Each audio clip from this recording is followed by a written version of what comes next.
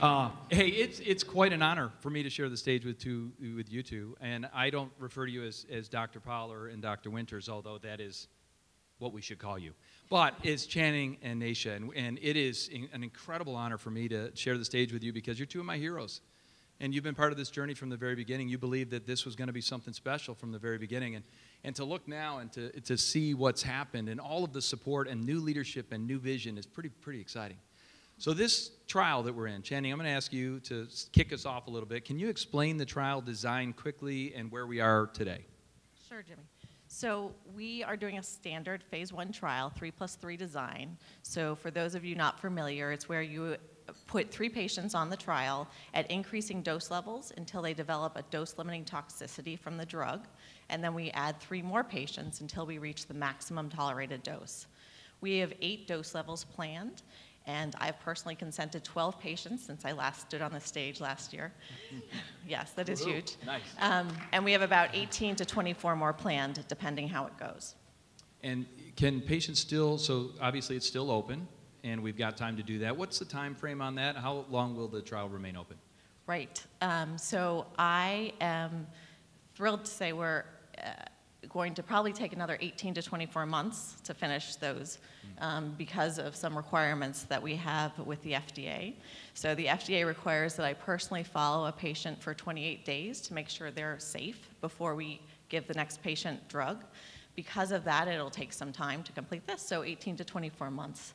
Fantastic, fantastic. So Nasha, so you were instrumental because of the work that you've done with Mistletoe in helping us to advance from the initial design, which was going to be subcutaneous injection of Mistletoe. And because of what you've done, it allowed us to jump right to the intravenous variety. So tell us a little bit about, I know that Dr. Paller's not able to share the specifics of the trial, unfortunately, so you need to let us in behind the scenes about the success that you had with using Mistletoe, and in particular the IV Mistletoe. Well, I had great experience for many years with the subcutaneous until about 2014 when I attended a conference where Dr. Paller was also involved and decided to branch out into the subcutaneous, or excuse me, into the intravenous.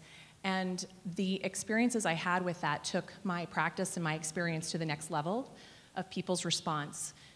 Some basic things that I saw happen clinically was people immediately having a sense of well-being in the midst of their IV. People who were on, in some situations, death's door, that were really failing, really sick, really weak, to watch their vitality, their color, everything change as they were having the IV drip. We also saw massive tumor lysis, meaning really quick pushback of the actual tumors. Sometimes that can be a little bit scary initially because the labs can look a little bit frightening. But what we find is that that's a very good and robust response. And some of the things that Elise talked about earlier about pushing back angiogenesis, anti-inflammatory patterns happening with that, very, very exciting to see people have extreme resolution of their pain in the midst of these IVs as well.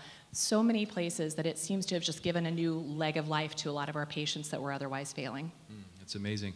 It's great to hear of the success and all those really complicated words that you just shared with us that I'm having trouble getting my head around. But in other words, the translation is it's working. Yeah. Okay. It's good stuff. It's good stuff. Yeah. So tell us from your perspective, Channing, you go first, and then Nasha, you can finish up. Why is this trial important from your perspective? So from my perspective, this Believe Big is amazing and provides amazing care for many patients. But I'm looking forward to the day that we can show if Mistletoe really does improve overall survival and improves quality of life. Both of those things matter for my patients. And if we can show that in an FDA-approved trial, then we can look towards the day where other oncologists can prescribe Mistletoe and insurance companies can pay for it. And that will really transform care. Yeah. That's good news.